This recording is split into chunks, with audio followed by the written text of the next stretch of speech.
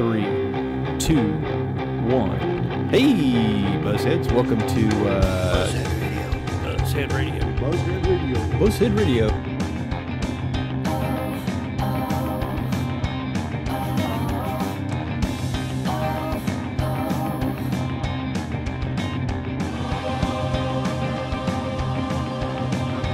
So we got the intro music is playing. Here we are again. Oh, awesome. So BuzzHead Radio.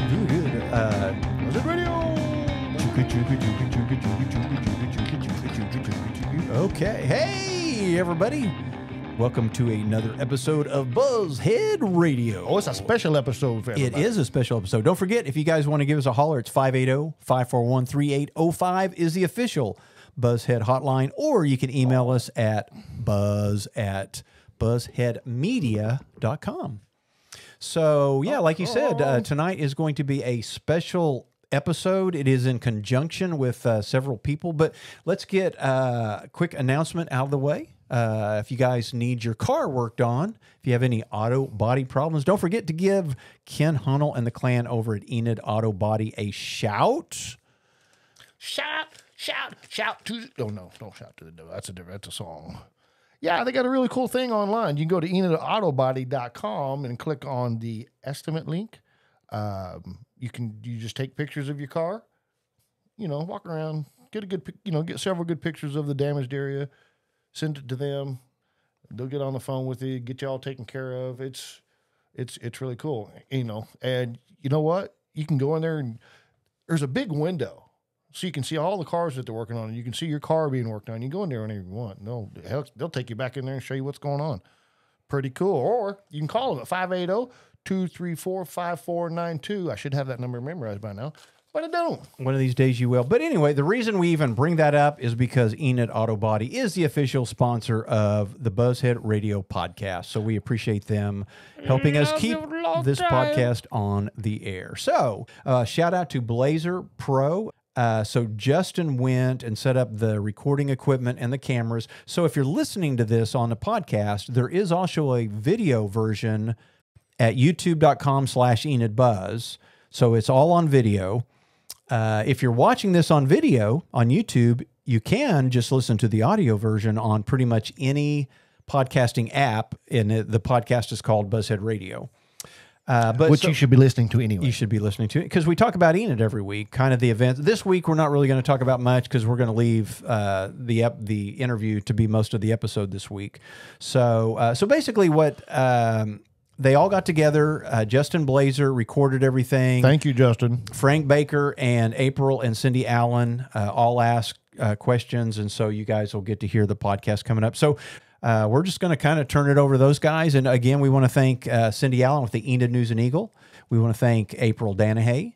And we want to thank Frank Baker and Blazer Pro for bringing this next interview. So you guys listen up. Well, welcome in. I'm Frank Baker. And this is going to be a very fun afternoon, evening, early morning, whenever the heck you're watching this. We're here at City Hall, City of Enid, and it's a great opportunity to see where the city's going in the future and also where we've been in the past. And to help us uncover all that, we have a former city commissioner and current city commissioner, Rob Stallings, and at the head of the table, we'll call him Daddy, we have Mayor David Mason, who's our current mayor and a former city commissioner as well. And then going on around the horn, looking radiant in green, April Danahy, head of corporate communications and human resources at Security National Bank. Yes, and used to cover the city beat quite a bit for radio. She was a great news director back in the... She's tough. And speaking of tough, Cindy Allen, the publisher of the Enid News and Eagle. The toughest of all. Yeah, I wouldn't argue with that. So, guys, this is, before we get started, we've got a whole array of city things to talk about. But first off, let's get a little background, because, I mean, I've known both you gentlemen for a while. A lot of people know you, but maybe in general, in terms of background, not so much. So, Rob, we'll start with you. Give us a little bio on the Rob Stallings, if you would. Well, my bio is no secret, thanks to Cindy Allen. When you run for political office, they print everything they know that you'll give them about you and on the front. Also, Pillar of the Plains. Yes, on the front page. That's right. So, but I grew up in the Deep South in Georgia. I went to school at Auburn, So I'm working my way this way. I ended up having to get into the Air Force to stay out of the Vietnam draft, and ended up at Vance Air Force Base. Went through pilot training here, and spent my 6 years of military service in Enid, and forgot to go home. And we're glad that worked out that way. It's worked out great for us. Done oil and gas business, started an engineering business, been a city commissioner, was in the mid-'80s during the times that we all like to forget. And for some of the younger people, it was a very, very turbulent time in Enid when the price of oil tumbled and banks shut down. Even here in Enid, it was a very, very tough time. And then made it through that, and then decided to come back to the city commission, and not quite sure why, but I did, and I've really enjoyed it, and was unopposed for my second term, and I guess I got 4 more years. Good. Glad to have you here. How about your family? My family's great. I have a wife, Mary, who is very engaged, and everybody loves much more than me. And we got, She is very sweet. I'm in a similar situation. I lead with Carmen whenever possible. and we have lots of grandkids from Georgia to Kansas City to Edmond. It's a lot of fun. Good. And before I officially introduce David Mason to do a little bio, first time I met David, I heard him before I met him, and most of my family's from down in Southwest Oklahoma. He hollered from his office, and I heard that Southwest Oklahoma / Texas twang. I said, I bet I like this guy. Turned out I did. David Mason, who is our mayor, former city commissioner, kind of like with Rob. Give us a little background on you. I will. I moved to Enid in 2006, and from Altus, which 30 miles from Texas in 2 directions. So yes, there's a lot of Texas twang in that. I moved up here with work, and I knew one person when I moved to Enid, and moved my 3 boys up here with me, and just loved Enid. It didn't take any time at all to just have so many friends and know so many people. Got involved in civic clubs and organizations, and met my wife up here, Melanie, and I, like Rob, have a much better, kinder wife than I am, and just a person with a great heart, cares about people. So I was very, very fortunate to meet her. We're a blended family. We have 5 boys, and yeah, 5 boys and 2 grandsons. Oh boy! But now we're getting 2. We've got 2 daughter-in-laws, and Melanie. So she's not the only female in the family, and they all live close. We still have one at OU and one at OSU, so they're getting close to finishing up. And I did serve as Ward 6 commissioner. I took the last 2 years for Mayor Panikin whenever he moved over to mayor. Finished that out and just loved it. Had a great time. It was during COVID, and What fun! What fun! I didn't realize that you can have a 4.5-hour city council meeting, but you can. And yeah. So anyway, come up. George decided not to run, and I like city government. I always have. So put my name in the ring and managed to win that, and so I guess I'm 18 days in now as mayor, and I've loved every day of it. Very cool. So, one quick question before we get rolling here, and I'll let April and Cindy take the bulk of this, but I think it's got to be so helpful to, in both cases, to have been here before. Because so often you see a new city commissioner or mayor come in, and there's almost a deer in the headlight and a pretty big arc to get up to speed, particularly maybe if they don't have a business background or it's all new to them. So how much, and Rob, I'll go with you first, how much do you think having been here before has made it easier for you to step in again as a city commissioner? Well, there's 2 pieces to that. I guess the first piece being from when I was a commissioner back in the 80s to when I became a commissioner recently, Yeah. and there wasn't a lot of parallel there. There was a lot of differences because the biggest thing is the city didn't have any money in the 80s. We had nothing to spend. All we were trying to do was pay our bills. Yep. And now, fortunately, we got a lot of good things going on. We can do things because we have money. And the difference between the last my last term and the one I'm in now, very little. I didn't miss a day, in fact. So it's almost like it's just an 8-year term. So which I'm thankful for, not having to campaign. Okay. And David, your perspective on that? I will say it was very helpful. Whenever I come on as Ward 6 Commissioner, it was a lot of information coming at you real quick. And if you don't understand how the budgets work and you don't understand where all the money's at and what you can move and what you can't move, and you don't understand all the projects that are already underway and the ones that they're trying to plan for, which will actually be 2 years out. It's hard to get that concept. And I will say it took probably a year whenever I come on as Ward 6 to finally, where I felt like I was understanding the process.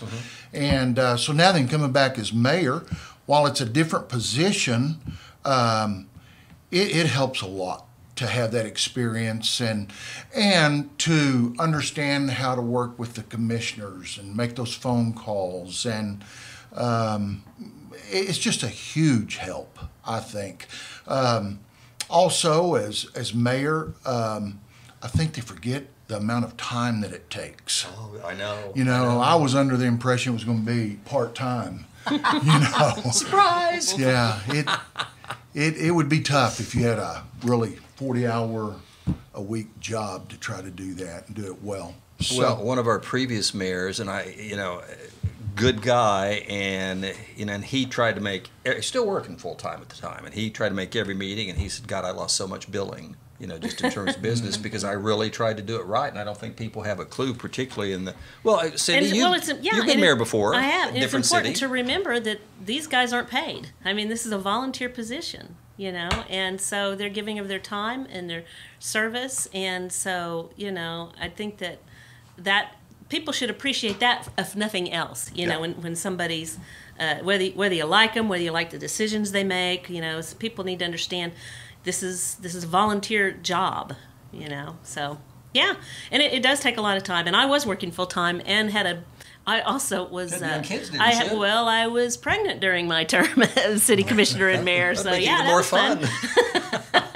That was fun. So I was pregnant and had an infant during my time as mayor. In fact, my son was 1 year old when I was mayor. So yeah. Well, in April, I know you thought about actually running at some point, but you've worked with a number of people throughout the years, various places who've been on city commission, I think, and you've covered it. So you have a good feel for these sometimes insane proportions of the gig. Well, I have not actually run for office, but I have contemplated it. But then I came back to my sanity and I decided not to run. But while we're sitting talking about that, Frank, you are a former city commissioner, so from what you're asking, these questions really comes from what your own experiences were. So when you ran for office the first time, did you have a clue what you were getting into?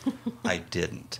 I was I felt, because I thought I was a smart person until I walked, and they always bring you in just when budget hearings are starting. That's exactly God, right. You want to be made to feel ignorant. It was like, I would call up David Azell at night, who preceded me on city commission, and go, Azell, what the hell does this mean? But do you think, since you brought that up, do you think there's a danger in city staff kind of at some points having a conclusion on a given issue and they're trying to lead you, and if you don't have a little perspective, they might kind of take you, and I'm not talking about anything specific, but do you think sometimes city staff kind of has a preconceived notion of where they'd like to go, and it's up to the commission to perhaps question that? And I think a lot of our folks here, I'm not trying to be, but I sense that happens sometimes. I could see in some departments that could be possible. In our road construction, our engineering, I mean, they, with the exception of Rob, they obviously know a lot more about that field than what we could possibly know. And, when they throw a number out of what we think that's going to cost, it's always sticker shock. You never think it's possible that it could be. So you're sitting there thinking, how can we cut the cost on that? Well, concrete is what concrete is, and the amount of labor. So, yes, I think they tried to a little bit lead us on some of those areas, but overall, we get a lot of information on that, both ways. The thing that people don't see a lot of time, those little tablets we carry around, they send us pages and pages and pages of information. It's not unusual for there to be, this last week there was probably 300 pages of information on each topic for us to go through. Wow. Yes, so they have it on a tablet now? It's all on a tablet. Because in my day, on big Thursday, folders, I would big get folders. just a packet delivered to my well, office. it's on tablets, and for me, That's great. they print it. So I've got it both places whenever I'm sitting up there. But that being said, I think, especially our staff, they do a good job giving us a lot of information for us to look at. And then we have as much time as we want to ask questions. A lot of our questions are even addressed before we get up there. I couldn't count the number of times I've picked up the phone and go, hey, what is this item and why are we doing this? And, Rob can speak to that also. So when you see us get up there and we ask 3 questions about the $4 million item, it's because we've already looked at it. We've kicked it around. We've talked about it. When I was Ward 6 Commissioner, my first night, we passed the budget, right? I hadn't even seen the budget. I know, it's insane. And, it is insane. I got home and someone called me and said, I can't believe y'all spent like 5 minutes on that.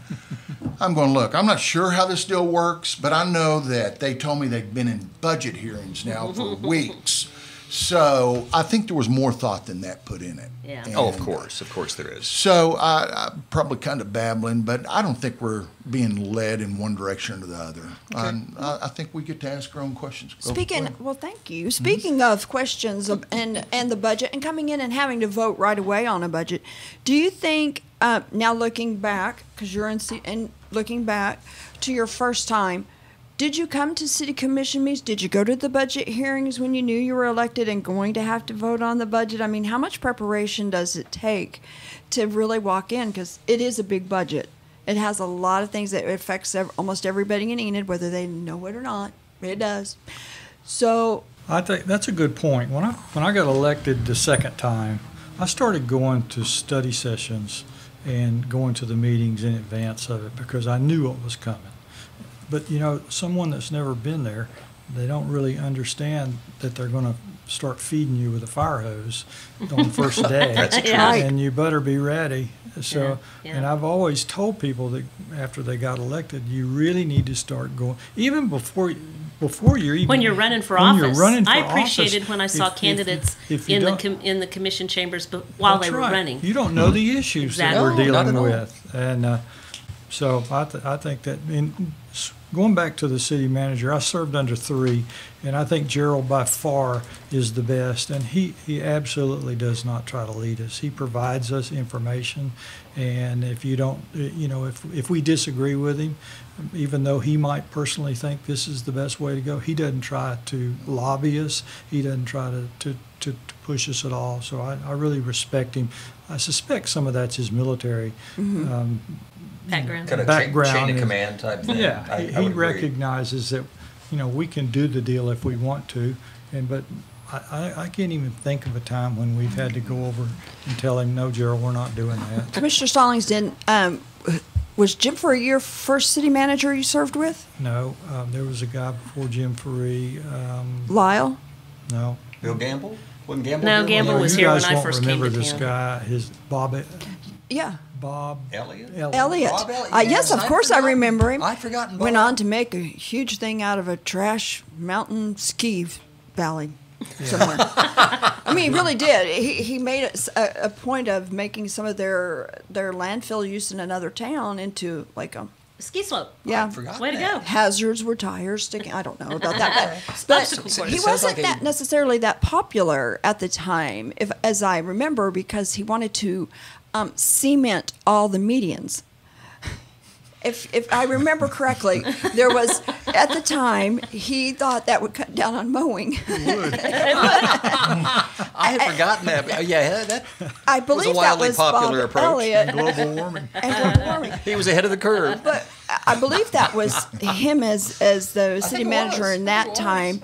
And it wasn't unpopular, but it was kind of just different. I don't know what we were thinking, because that was also the time when on our overpass on the north side, we planted, there was an Indian blanket field planted, and people went nuts because when they're done blooming, they look like weeds. Which is something similar to what we've come up with before.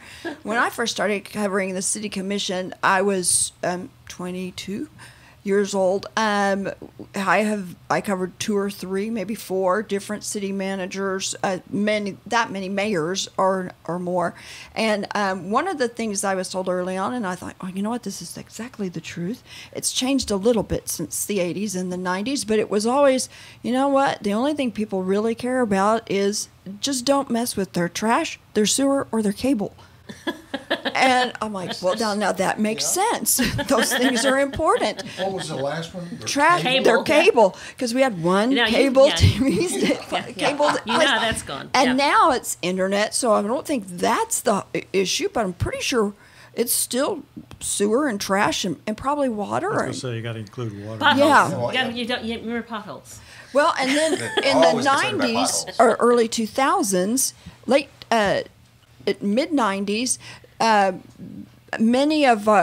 was a groundswell of people who were very upset about the resurfacing of, in your ward, of roads on the east side that were primarily dirt roads, and they needed sealing of some kind. And I believe it was in that ward, but I believe that's when they did the slurry seal ash overlay we had long slurry seal. Speaking of 3.5-hour meetings, we had it was back that in the day, was the same kinds of things. A big issue, and the water fields were still on the radar. We hadn't really started in '95. We started worrying about BRAC, which was kind of new to everyone, and you were a city commissioner during that period of time. How frightening was that? As you knew, we were a target. We were. We all knew it, and we were scared to death because it looked like it was between us and Lubbock, and we were trying to figure out why we were better than Lubbock, and the way it came down, we still don't know for sure exactly what the scoring was and exactly why we were able to prevail, but we were all scared to death because the economic impact of Vance is so important to us. And that's another topic to kind of move forward on. So from that time when you were first on the commission and where we stand now as far as all the work that we've done, all the relationships that we've built, the city has built with Vance Air Force Base, the military, the trips to Washington, those kinds of things. Where do you think we stand now as opposed to then, as far as making sure that those stakeholders know the value that Vance brings to not just the military but the entire community? I would jump in and tell you that Mike Cooper has done a yeoman's duty in the work that he's done in establishing the relationships up with the guys in the Pentagon. When he walks into a 4-star general and they call him by his name, there's something there. I mean, he knows where Enid is. It's not the city of Enid. It's Mike, our friend. I agree. I think Coop has done a heck of a job in that area. He started when he was mayor. He worked for AT&T, kind of got on-the-job training for a long time. Bless AT&T for allowing those, and the businesses who do allow people to serve and still maintain their jobs. That's big, and it's a big time-consuming commitment that the business, unless you're self-employed, takes on to let people serve. So that's big as well. But I think one of the things that I noticed from covering the Enid visits to Washington, D.C. And you've won a couple, too. Oh, yeah, several. And then during the BRAC rounds, went up with as communications person for that group. And Rob was there. A lot of us were there. And it was that when I first started going with the chamber and then BRAC hit, I didn't know the value of I don't know that anybody really did, because it was really just kind of a greet and grab with your congressmen and your senators, and you told them kind of what your game plan was. We had our elevator stories in case we got stuck with somebody. And it all changed because then the whole thing was everybody was pulling to save the bases in Oklahoma. Mm-hmm. You go to the Pentagon, they can't show preference of any kind. They can't tell you, oh, it's okay, don't worry, go ahead. They can't say anything, and you can't read them. Mm-hmm. You just can't read the room, and you're trying your hardest. You're trying to figure out what brings you the edge.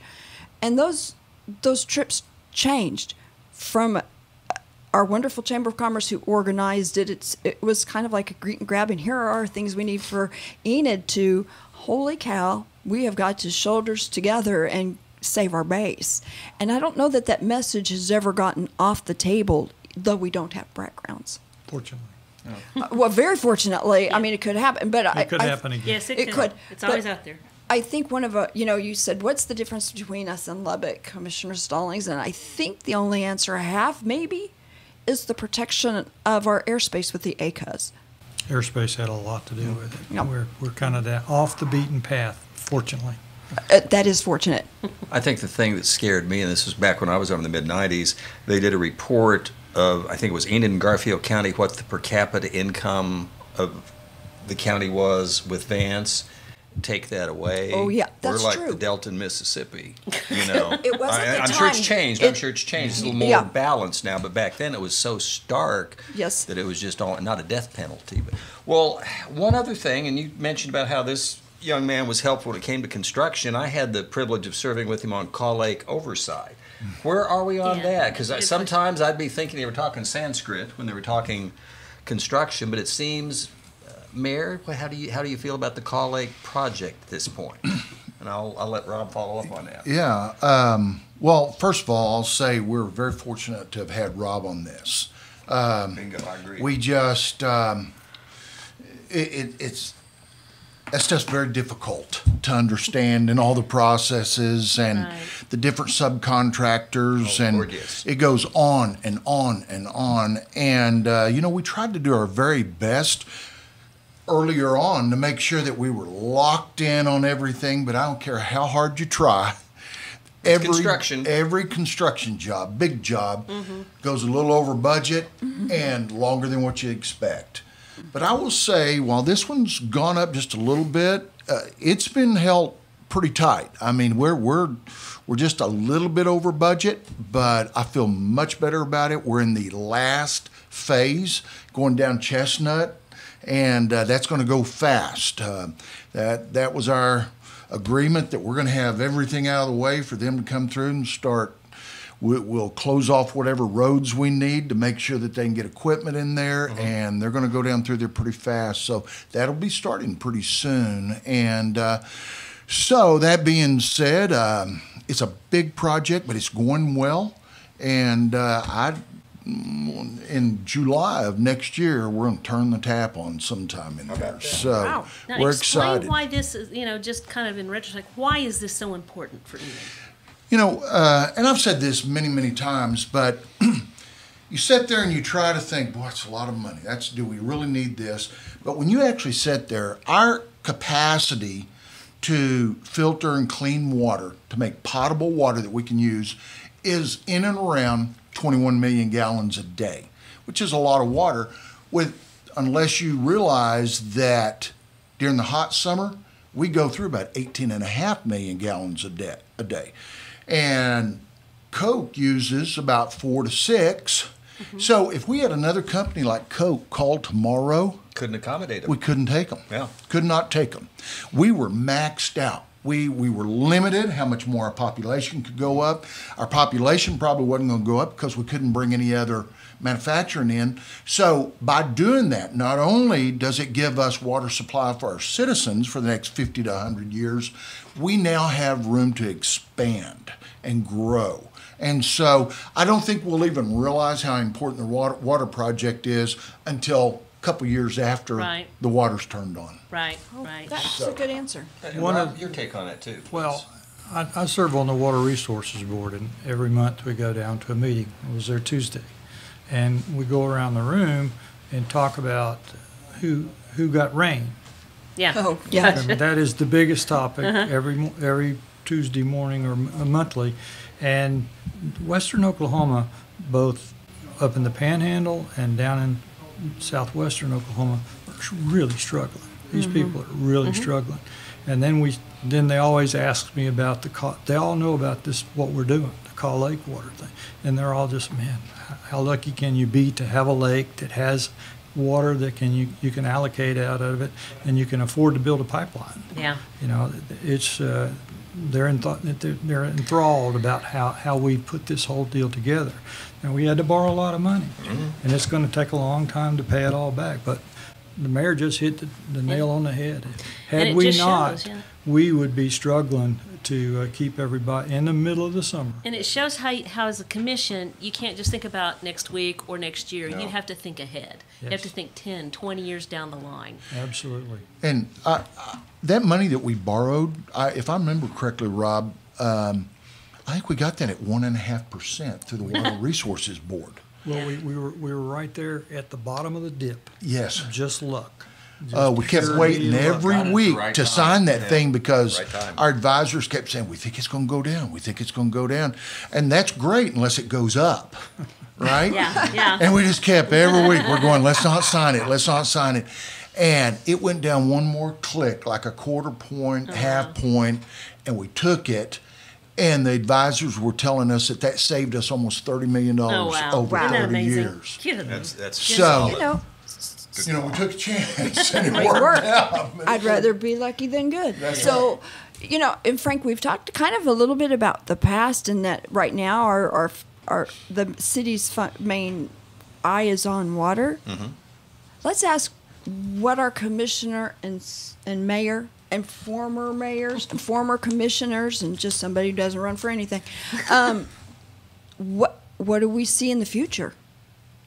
Put your mayoral crystal ball in front of you.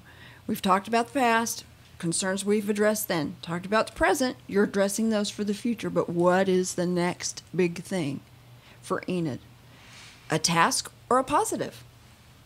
Or a positive task? Well, I think it's definitely a positive.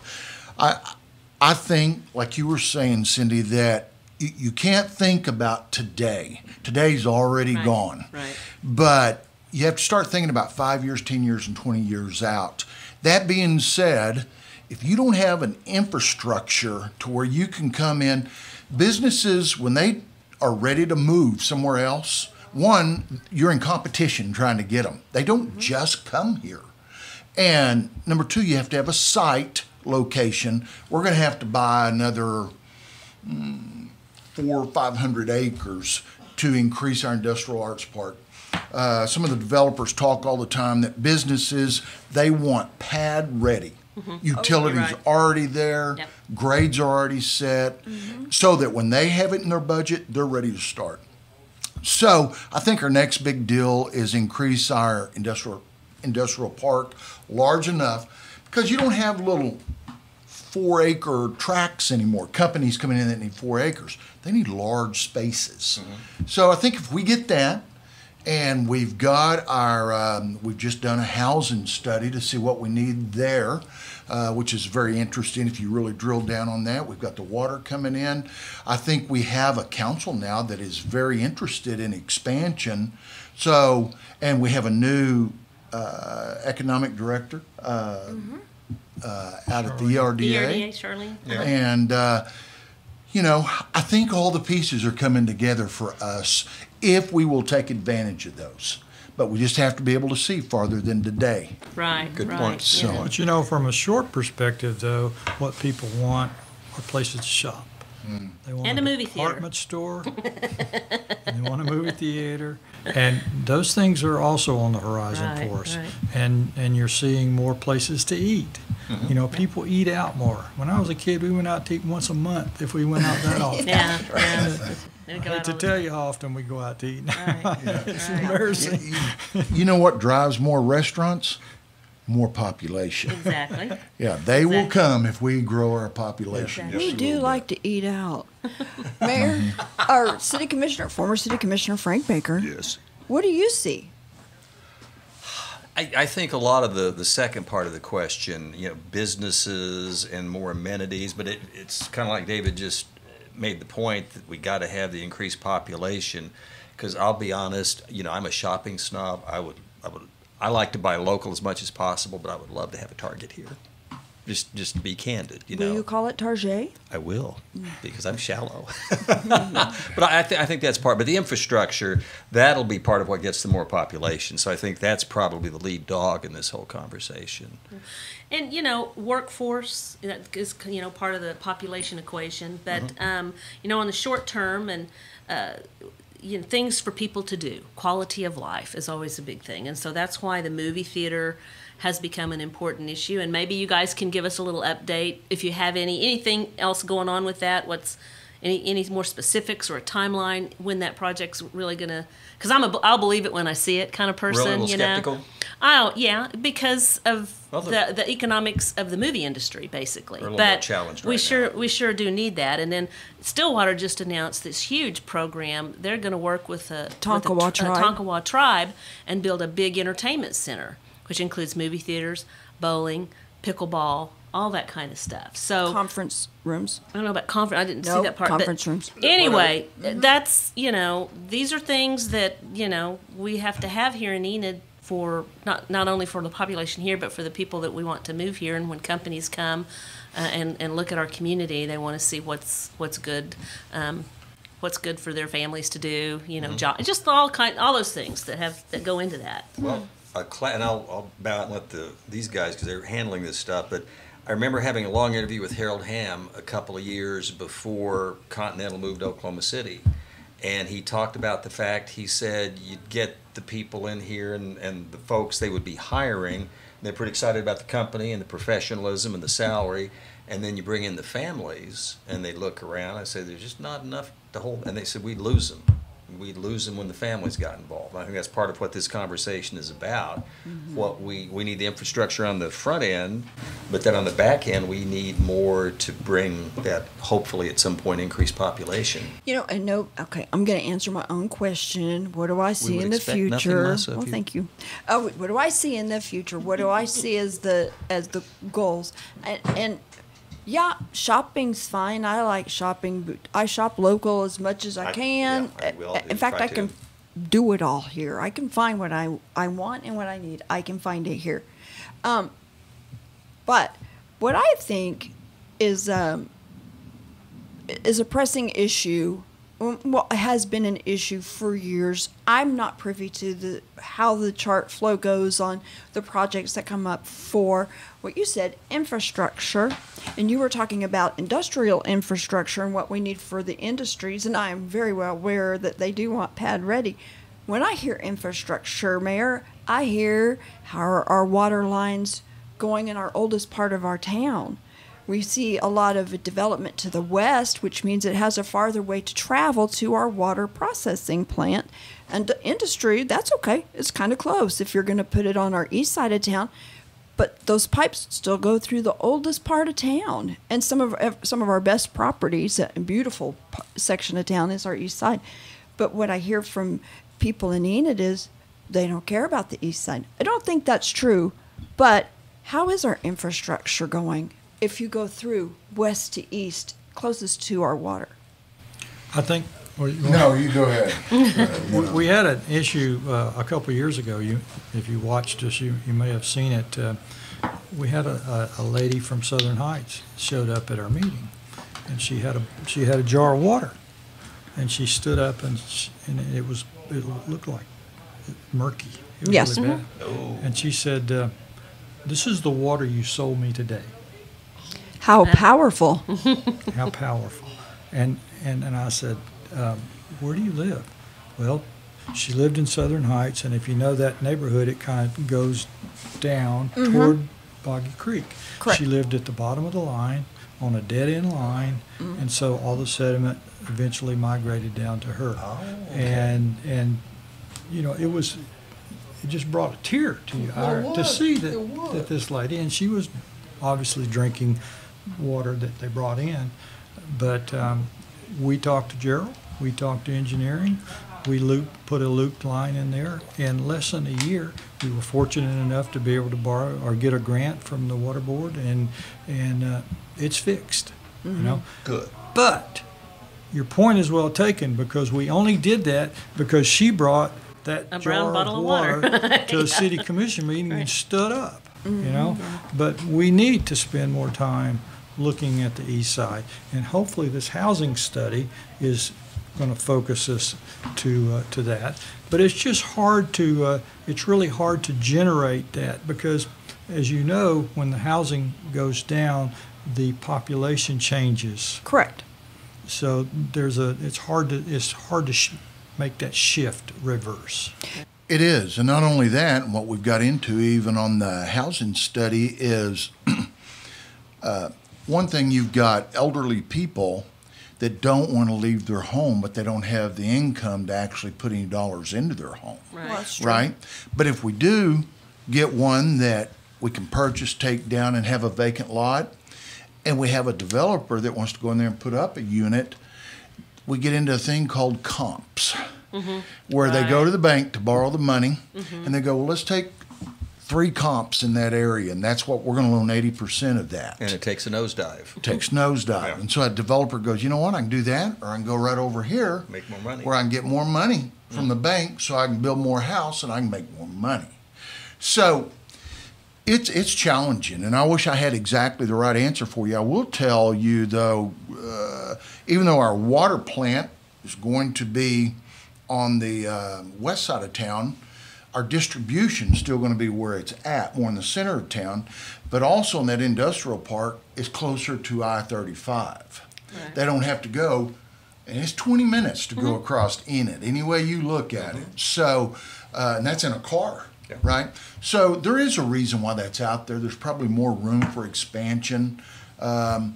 So, I'm not going to say we need another industrial plant on the other side just so that it's closer to the water line. Right. We've got the capacity to send that water over there. That's not a problem with new lines. Right. And we've just changed out, and I don't know, Rob, I don't think it's what you were talking about, those 2 new big lines that we put over on that side. That was $2.8 million. Because there was not enough pressure in a lot of homes over there, and not only that, at the fire hydrant, there wasn't enough. So that helped a lot of things by doing that, and I think we have to continue to look at that. But we don't tell business where they can go put a business. No, either. I know that. So. I've got to be responsive to that. Well, Cindy, I'm going to tee you up. We're kind of like coming to our last few minutes of our conversation. But, okay, we have a little group. We go to one of our local breweries on Wednesday, sometimes bring our dogs. And I was all ready to walk in. These 2 gals have been there in the past. I was all ready to talk NBA and what fun stuff we're going to do this weekend. Hell, they're all talking about the Friends of the Library Board. So, Cindy, what would be your final question? And that was the truth. We had 2 folks who applied, and these gals There's a couple of questions I had crazy. on that, but I will go with I will go with this question, which was, we talk about local civic involvement, and that's something that communities welcome. Okay, I think most of us welcome community and civic involvement. However, in recent years, it seems like some of that involvement has caused division, and particularly when it comes to the library. So, what is, in your opinion, real quick, what is the best way to navigate the challenges brought about when different factions of the community are in conflict with one another? How can you as city leaders bridge that divide, help bridge that divide? I'll take that one. Certainly the library board, if you meet with these people that have been on it previously, they are really good people. Some of them are pillars of our community, literally. Most of them are very conservative.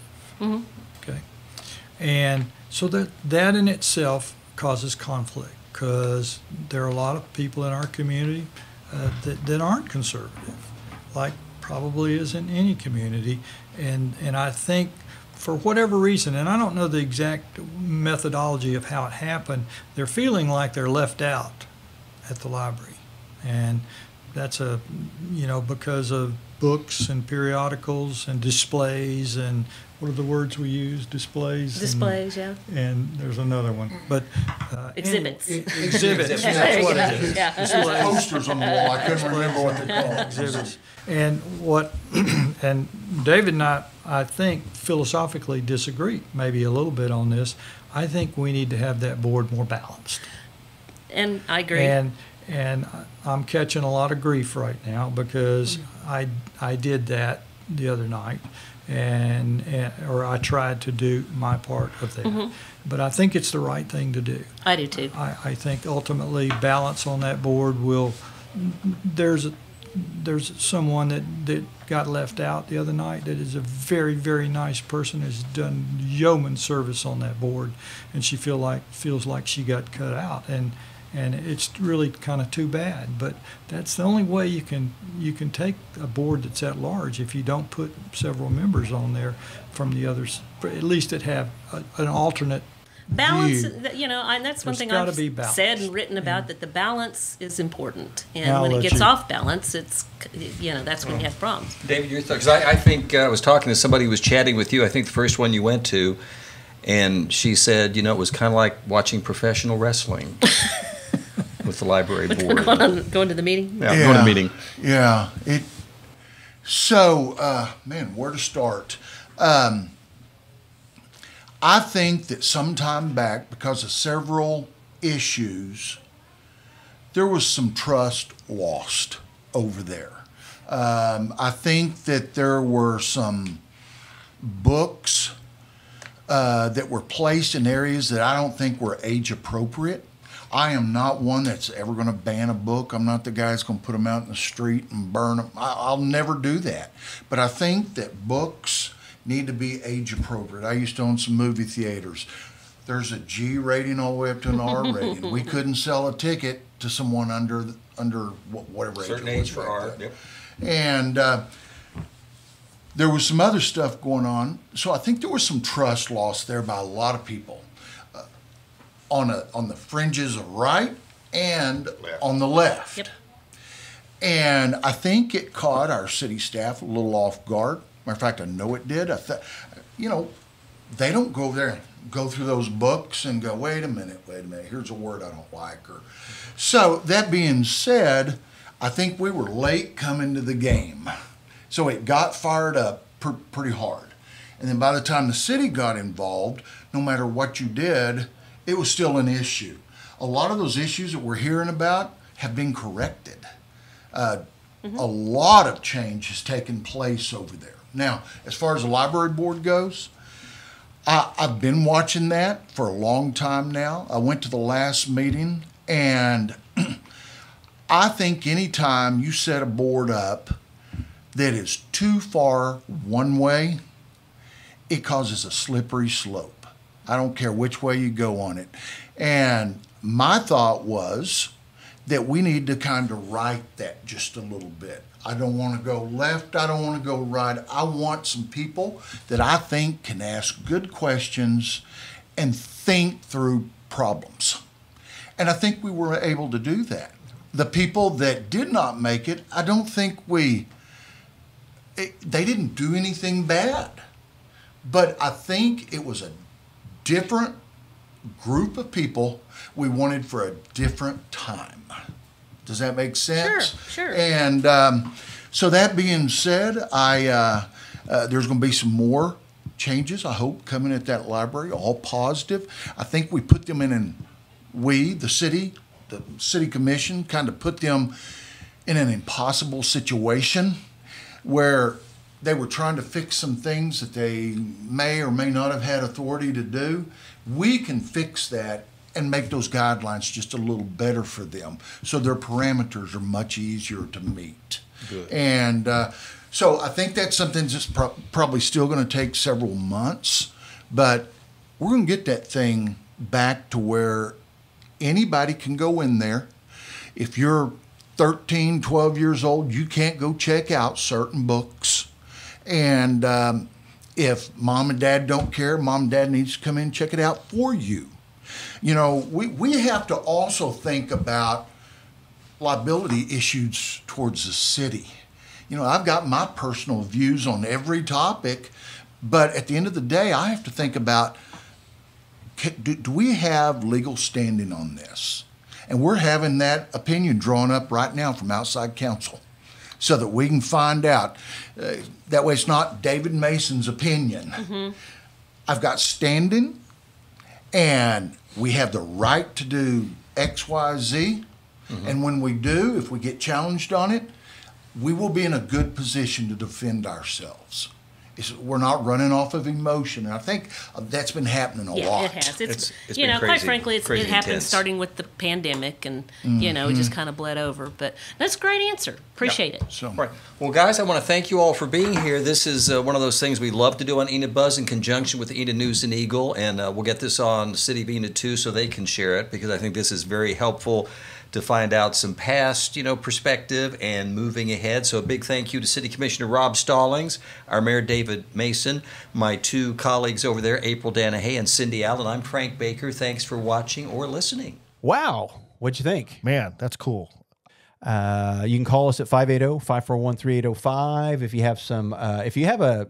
If you want us to do an episode on a story from Enid's past, let us know, because there are some really cool stories. And you can email us at buzz@buzzheadmedia.com. So again, thank Enid Auto Body for being our corporate sponsor of the show, and I think we're going to get out of here. See you later. See ya. Hey, Buzzheads. Welcome to BuzzHead Radio. BuzzHead Radio. BuzzHead Radio.